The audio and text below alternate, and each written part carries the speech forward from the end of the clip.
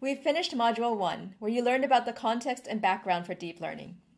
You're now ready to start learning about how neural networks work and go under the hood of deep learning. We're going to start by looking at a single neuron model, also known as the perceptron. It's important to understand how the single neuron model works because large networks of many neurons essentially are just a bunch of these single neurons working together. If you take the largest, deepest neural network and you drill down to the computations of a single neuron within that network, it's going to essentially behave just like the single neuron model that we're going to talk about in this lecture. What the single neuron model does is to sit around waiting for input, which is always a set of numbers. How many numbers depends on the dimensions needed to represent a single example of data. For example, an 8x8 grayscale image would be represented by 64-dimensional input, where each value corresponds to the intensity of one of its 64 pixels.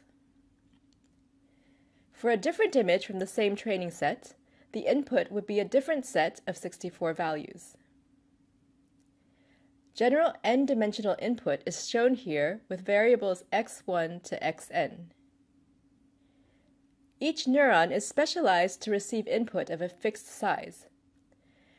So this means that a neuron designated to receive 64-dimensional input will not handle 63-dimensional input. The neuron does not take its inputs at face value. Instead, its job is to find individual weights for each input.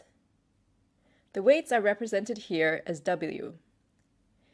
So if a neuron is expecting 64 inputs, such as 64 pixel intensities from an 8x8 image, the neuron will have to have 64 weight values. Once these weights have been optimized for prediction through training, which is a process we'll talk about later, they are fixed. And so this means that this set of weights is what this neuron will use to process all input examples. The neuron is now ready to perform its first computational step, which is to compute the weighted sum of its inputs. So it takes all values for all dimensions of its inputs and weights each dimension with the corresponding value of the weight W, and then sums them up together. As a finishing touch, the neuron will add one more term to the sum, which is a bias. Just as the way it was with the weight values, once this bias value has been optimized through learning, it becomes fixed for this neuron. So there will be as many weights as there are dimensions in the input, but only one bias per neuron.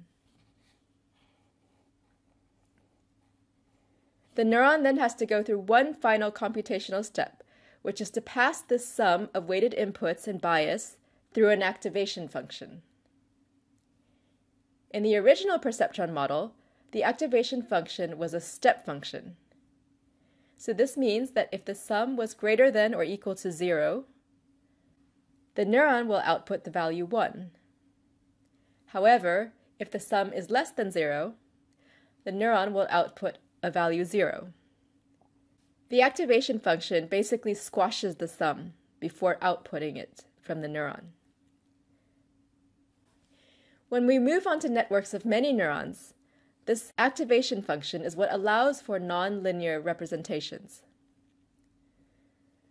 While the original perceptron used a step activation function, single neurons in modern neural networks use a variety of activation functions. A common one that's used is called ReLU, which stands for Rectified Linear Unit. For the ReLU activation function, like the step function, if the sum is less than 0, the neuron would output a 0. But now, if the sum is greater than 0, the neuron will leave the sum alone and output the sum itself. Another common activation function is the sigmoid, which acts like a smoother version of the step function.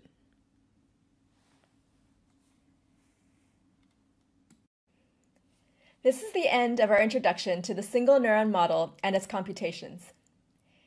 In the next lecture, we're going to go over an example of a problem that the single neuron model can help you solve. We're going to show how it can help you predict whether your friend is bluffing at poker.